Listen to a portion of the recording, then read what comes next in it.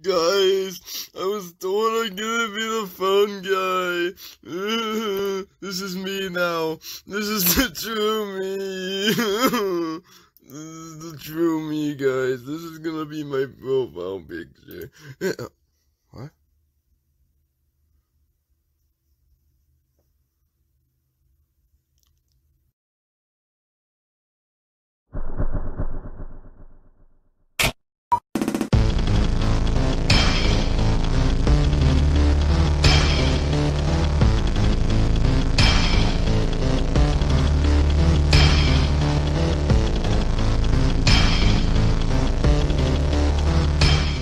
So, the last time you guys saw me, I was stuck on like 2 a.m. on night hard mode.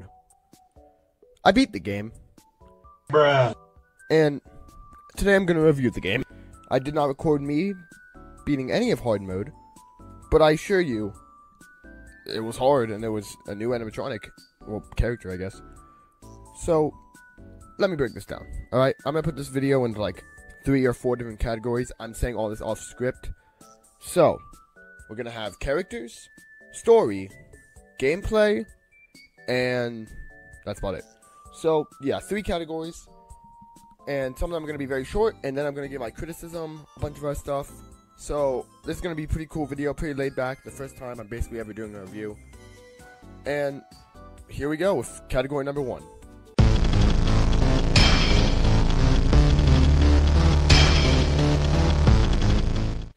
There are actually quite a few characters in this game, and I think they are all done perfectly.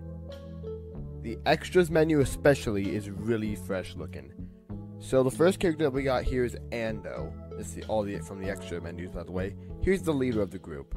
He's a male. He likes scaring people. He dislikes flash blings. His relationship, he has Boet as his best friend, Gold Ando as his brother, and Shan Ando as his shadow. Wait, this game has lore? What? She is a best friend. What? She's a female. She likes candy, dislikes bullying, and her relationships are with Ando. That's her best friend. Then we have Rems, and we do not know what he is. He's a male, he likes dreams, dislikes nightmares, and he has a relationship with Gold Ando as his best friend. I really like these character designs so far, and that's the core 3, alright? But there's way more. The next person that we have here is Golden Ando, the little brother. Really, he's the little brother? He likes teleporting, dislikes his scars, he's friends with Reams, best friends actually, and his brother's Ando, and Shenando is his interest. Yo, hold up.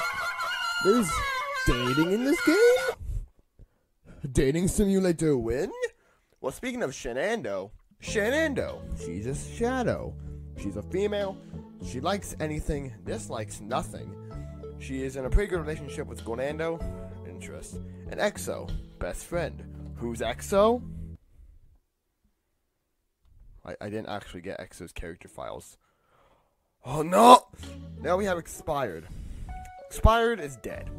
He's a male, he likes batteries, dislikes hackers, relationships with Shando as his best friends, and Reams as his creator. Finally, we have Wards. He is a male, and he's who we play as. He loves being alive, he dislikes being dead, and he's friends with Boet. That's all the characters. And no, I did not get that one characters if they were even in there. I have no idea who Exo is. So, I really like the character design in this game. Now, it's very simple, but I just love it. And I love the diversity. Overall, I'm going to give the characters like a 8 out of 10. They're pretty cool, except I'm still confused about Shenando and friggin' what's his name? Gold Ando's relationship.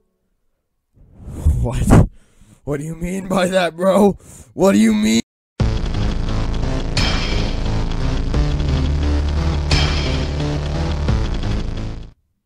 The story of this game, I'm not exaggerating, is that you just get randomly teleported to Ando's house and you need to, like, not die. That's the game.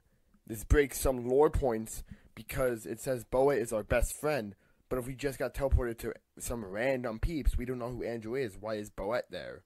See, this breaks some lore points, and I'm very disappointed, and for that reason, I have to give this a 0 out of 10. But actually, it's a joke game. It's not going to have the most complicated story, and it's a pretty simple story, too. Here's hoping that One Night at Ando's 2 can fix this lore issue. Anyway, yeah, very easy story. I just add this so I can shoehorn that section in. Ha, I wasted your time.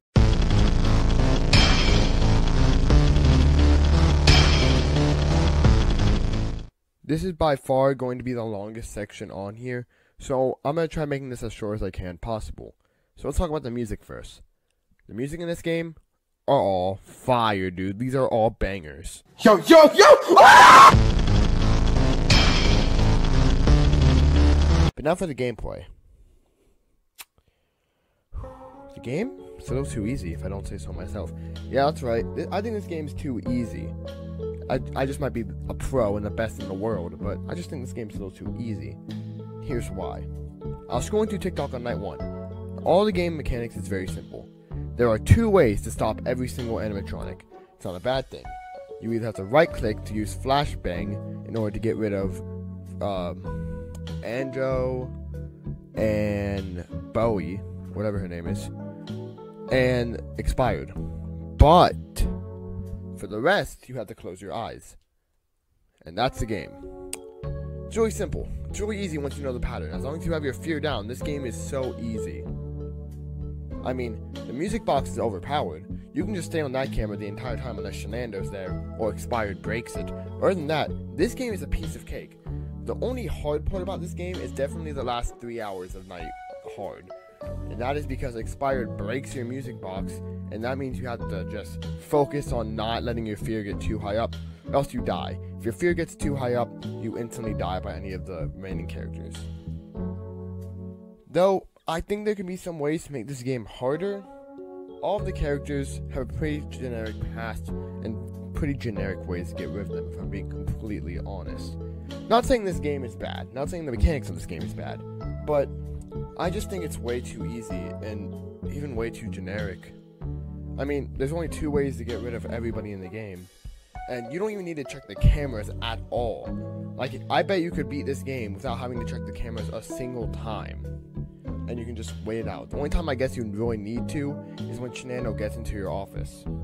By the way, the bugs in this game, though not too many, when I played Night Hard in my last video, notice how the fear kept going up. That wasn't actually supposed to happen. I just got a bug. And there's also a bug when you put on the camera, sometimes you'll still hear Shenando's goofy even when she's not there. So, I don't know, man. This game isn't that bad, but the mechanics, they could do some weird works. Hopefully One Night at Ando's improves this. And this game isn't bad, and it's quite challenging and Night Hard in the last few hours. But other than that, this game's alright. I give the mechanics, gameplay, like a 6.2 out of 10.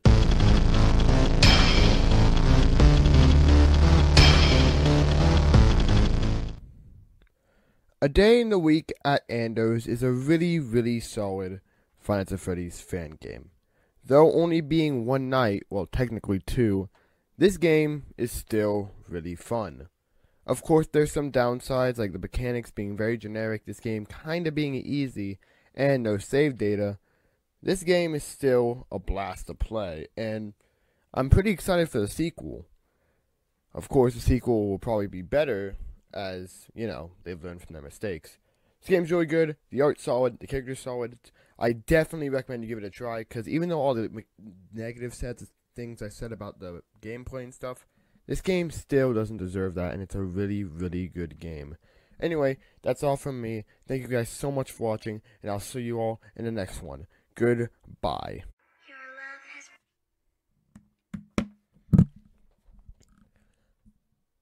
I can't believe I forgot to mention this, but I also forgot to tell you that, basically, there's no phone calls in this game. The only help that you get are these little signs. Hopefully the second game can improve this, because I was confused. I just guessed most of the time. And the gameplay is still going to stay the same, though, because I did figure it out shortly.